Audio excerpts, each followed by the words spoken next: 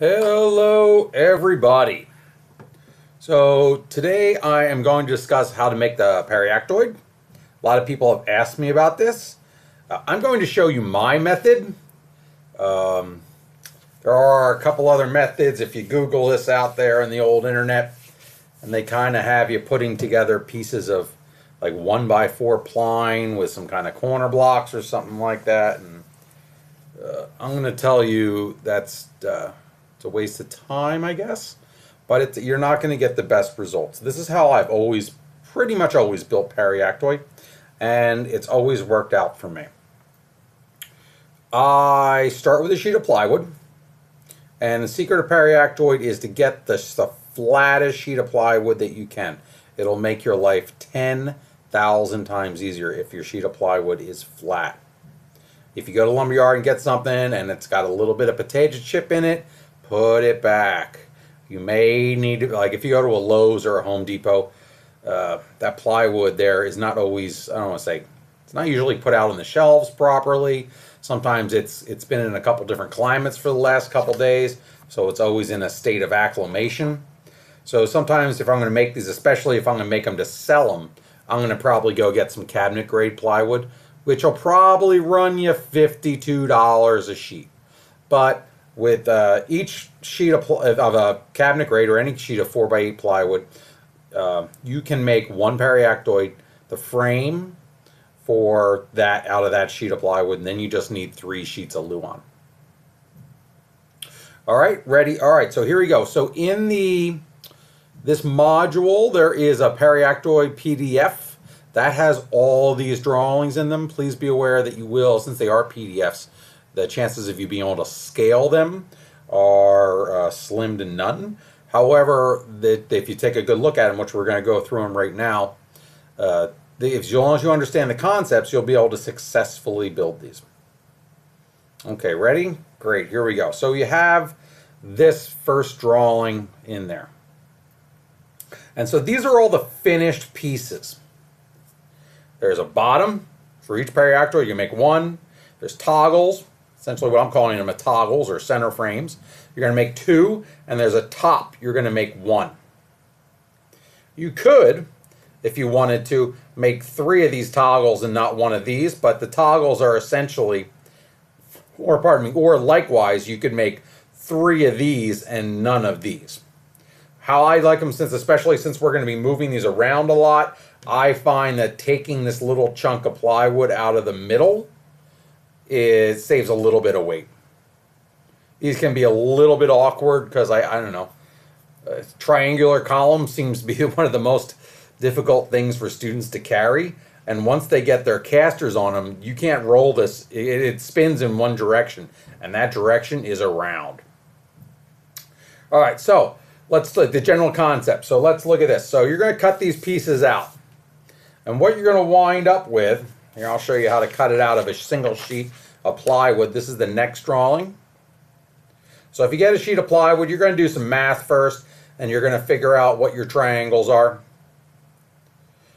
If you're making one up to 3 foot wide, you'll have no problem getting, with these sides here being 3 foot, you'll have no problem getting 1 column per sheet.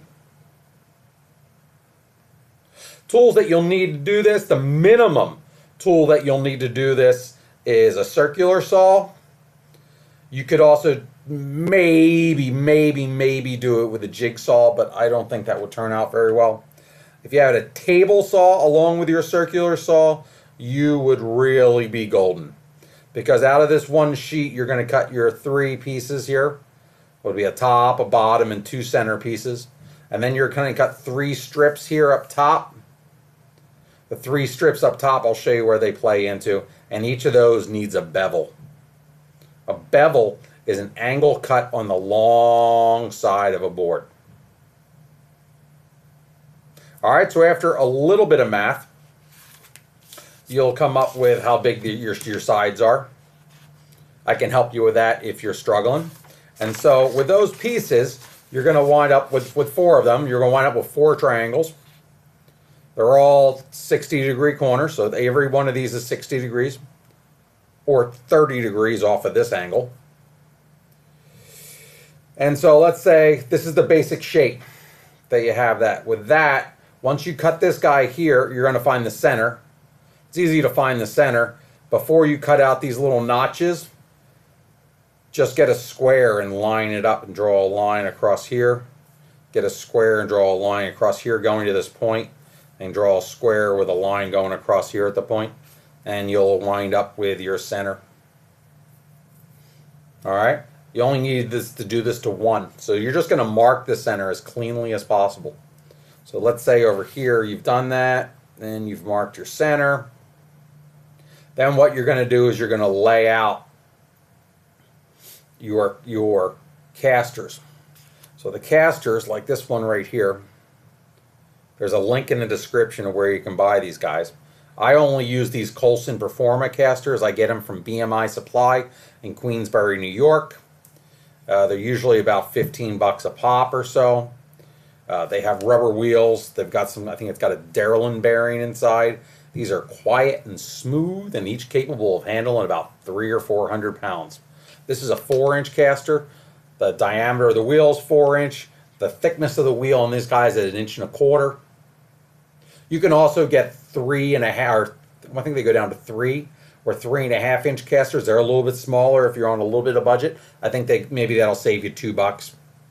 You don't want to get too small on the casters, because if you get too small on the caster wheels, let's see if it'll do this here, you might not be able to roll over stuff in case you were to encounter it. The bigger wheels have an easy time rolling over them. With Periaktoids, turntables, and everything that you lay down with some kind of pivot point, once you build it, you will not be able to clean underneath it. So if you have to be really, I use the word paranoid about what's going on in your shop or on your stage. Make sure no screws drop under there, roll under there, because then you're in a bit of a situation. And if you find yourself going bump, bump, bump, or maybe you're stopping and dragging the wheel, you need to back up a little bit. Maybe stick a stick under there if you can, or compressed air if you've got an air compressor and a nozzle, and blow that, whatever that particular obstruction is, out of the way. All right, these holes here, let's see if I got it right here. So when you get to the bottom, you're going to just make sure that you find the center point. You know, you can draw a straight line all the way out here. And I like to try to put my casters as close to the outside as possible. Again, this is just the plywood without the skin on the outside. So I'm going to try to get that as possible to the outside. So here I have cut, where am I going here? Right there. So here I've cut a little sample one. Again, all the corners, 60-degree corners are all the same. Here, pretend I haven't drilled my hole here for the center. And I'm going to take, maybe I'll draw a line out. Let's see. I'm going to try to get my caster. I give my students a rule. I want to try to get the caster as close to the edge, but I never want to get closer than the thickness of a pencil to the actual edge, or the thickness of a pencil from the wheel to anything. I'm trying to set a tolerance there, especially with swivel casters that spin around. Oh yeah, I make sure students are checking that all the way around. They don't buy a pencil. Anything skinnier than a pencil. Pencil is usually about 5/16 of an inch. That's making me real nervous, but I want to try to be pushing my casters as far off to the edge as possible. It'll create a more stable structure. So we draw all that. So let's say if you're going to do this out here, you can lay them out. You got to make sure that this is 90 degrees off your line. And then you come back and nice and clean, draw some circles, or in this case ovals. These little guys have some oval holes in them. Gives you a little bit of wiggle room. Alright, so then you can drill those out by hand. When it comes time to bolt them on, I usually use hex heads. You should have a pile of these in your shop. So your hex head, you need a washer on both sides. And always, always, always, since this is a Periaktoi, is a piece of scenery that's moving, I am using, let's see if it'll focus there, I always use nylox or nylon inserted nuts You can see in here there's a little white bit. That's a little nylon ring. As the bolt goes, the threads of the bolt go through that. They kind of cut little threads in that nylon, and it makes it virtually impossible for this guy to wiggle loose and your caster to come flying off to in the middle of the show. In my professional career, and along with the standard, is anything above anyone's head gets a nylock. Anything that I'm never going to be able to touch again gets a nylock. Anything that makes me remotely nervous, I get a nylock on it. They cost, yeah, do they cost a little bit more? Yeah, probably twice as much as regular nuts, but I am not losing sleep at night for a couple pennies. Okay? And so, yeah, so on this guy here too, some people say, can I use swivels? No, you cannot. You need fixed casters. Swivels, as you turn them, if you watch the video on casters, under, let's see, it's the material module. Swivels actually want to make a little turn, so the whole entire thing will kind of go like this. Oh, that's kind of bad because we have a pivot point in here. So let's see if I've overstepped anything. All right, so let's go back to the construction method. Let me back up a little bit. All right, so you cut those triangles out. And then what you're going to do is you're going to take a piece of a 1x, well, 1x or plywood, if you do all plywood method. You're going to take a piece of plywood and you're going to cut a 30-degree bevel on the whole entire piece, along the 8-foot piece. And then you're going to take that one piece, you're going to make one as a template. Pretend that this corner was still here. You're going to place it down over that corner. You're going to, that's a terrible shot.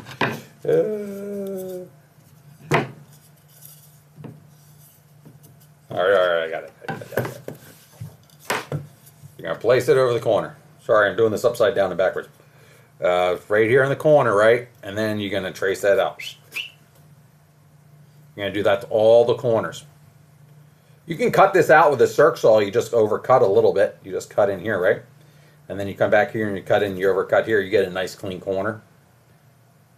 Be careful, circular saws are extremely dangerous and you need to have been trained on one before you start using them. I would, if I'm going to make a bunch of these, I am going to perfect one of these. I'm going to make it perfect. Make sure all my pieces fit in. You're going to need a table saw to rip this really clean. If you have a circular saw, you can make a circular saw guide, which I'll post a couple links to of how to make it. It's just out of a piece of plywood and a piece of 1x. Or you can even make it out 2 pieces of plywood. And to get this nice clean bevel here. So what you're going to wind up with in the end is all the corners on all your pieces are going to be knocked out. I do all the pieces getting knocked out. It makes life easier. I feel that I get a little bit more resistance here on turning. Even the bottom, like this. I feel I get more glue space. I get all this side here, right? If you could say, hey, I don't want to glue this on the, or I don't want to cut this corner out. I just want to place my piece here. All right, you can do that. That's easier. But you still have to notch out all the other ones. And end grain. So this is the end grain of the wood. You got to think about the actual structure of lumber. Wood doesn't look like it, but it's actually just a bunch of series of fibers. Right? They're like straws. And so the end grain of wood really soaks up glue. So this glue joint here is not as strong as this one here. One, I get a little more glue surface. And it's glue into the face, which does not have the open grain structure like the end grain. All right. Let's talk about the center. Okay, so that's in this drawing right here. How to attach this? I would use, if you're in the hammer and nail level of technology, I would get some number 6 box nails and nail those. They're really skinny and they're 1.5 inches long, so they'll get in here. Just got to make sure that you don't nail through here and have the nail poke out the side. But definitely wood glue all these joints.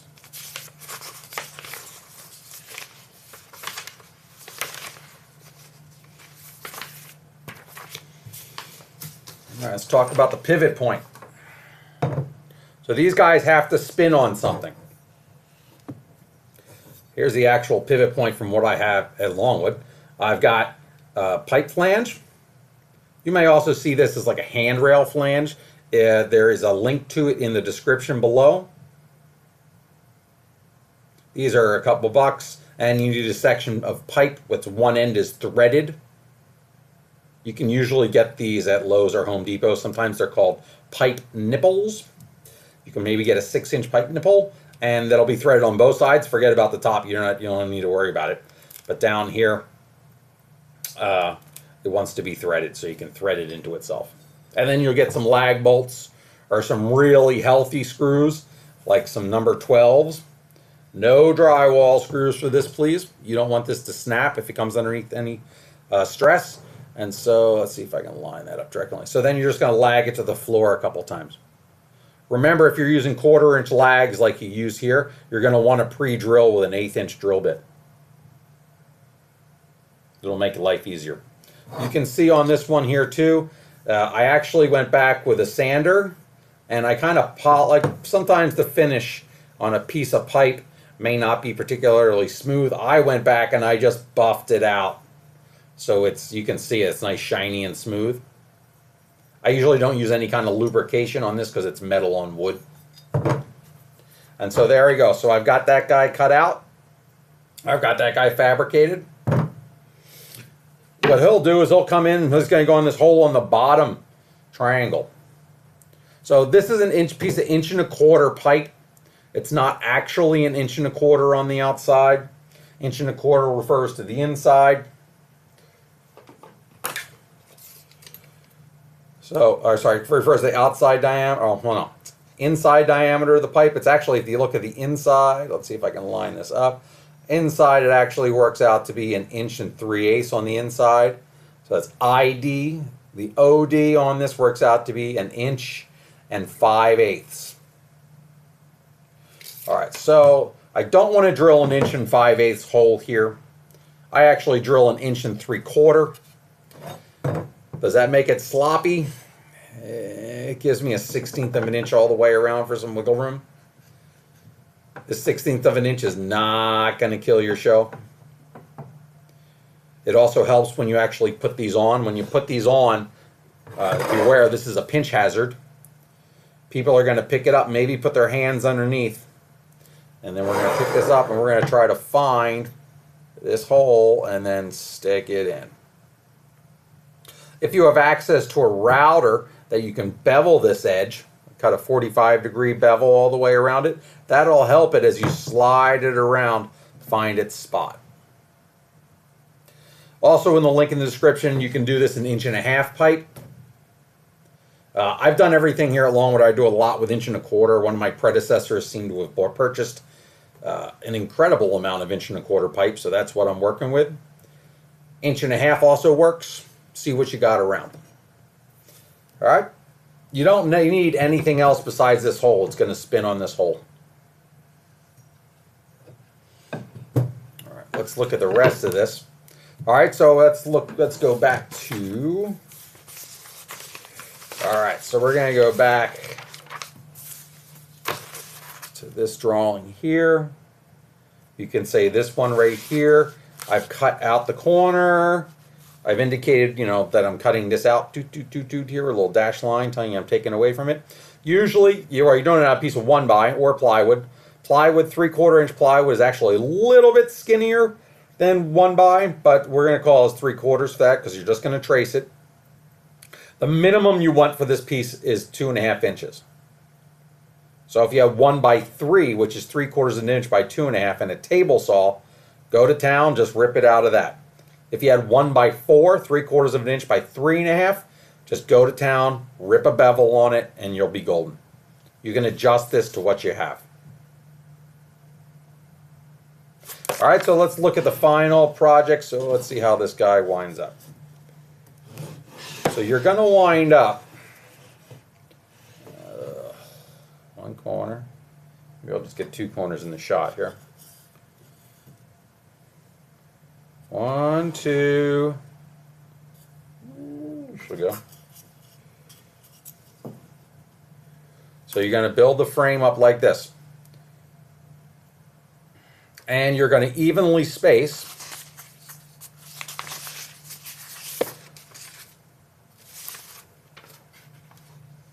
here's this one. Let's put this the right way. So here's a drawing here. So this piece here will represent the bottom.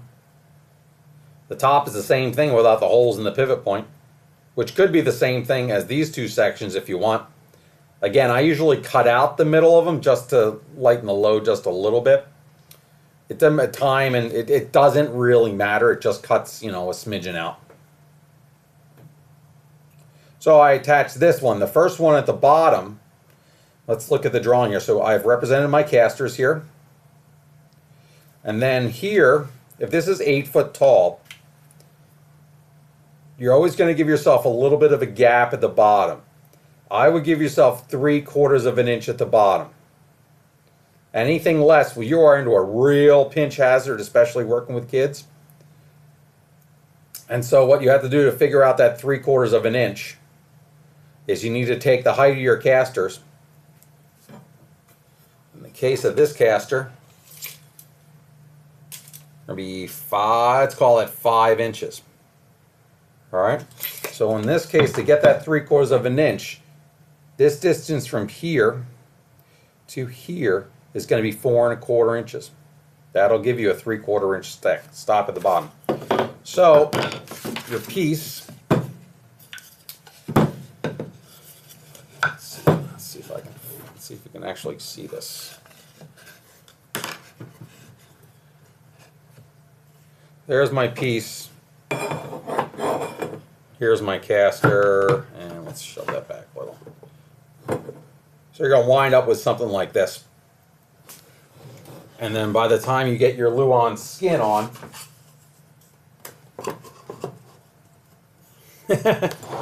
silly camera. All right, so by the time you get the Luan skin on in here, whew, all right, the whole entire thing clears. Let me know if that is, sorry for awkward, but I'm using a document camera. All right, so first you build the whole entire frame. It's essentially going to wind up to be a 4-sided or 3-sided flat. And then let's talk about when then you're going to bolt the casters on. Again, you're going to be using nylocks because you don't want them to be wiggling free. And then you're going to have to skin this bad boy. If you have a table saw, you can cut the actual bevels in the corners of the Luan. If you don't have the table saw, just square cut your pieces. And I told you right here in this drawing, fill this little gap with joint compound and then just sand it. It'll look nice. So in practical application, how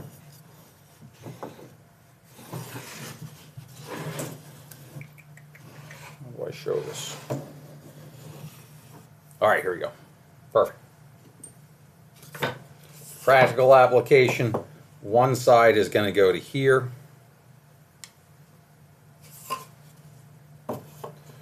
The other side is going to go a little bit past. And then, let's try to spin this guy. All right, so see, I got this little tiny bit of gaposis right here. That little bit of gaposis, you're just going to fill with some joint compound and go to lunch and come back and buff it out.